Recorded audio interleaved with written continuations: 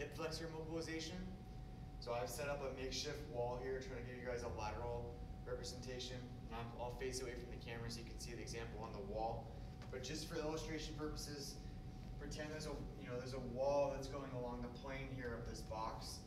How we're going to get set up is in a half kneeling position.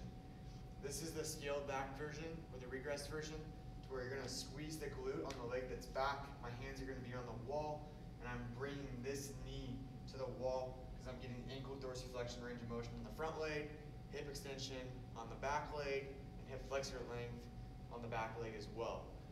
To progress that, you go into a position of you're going to hold your lower leg. And when you do this, you're elongating the rectus femoris muscle, or one of the quad muscles across your hip joint.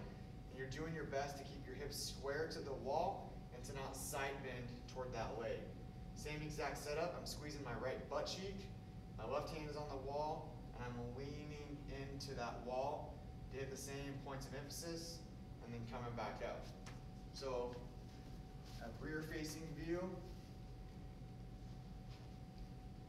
Hips square, don't rotate. Everything's parallel to the wall.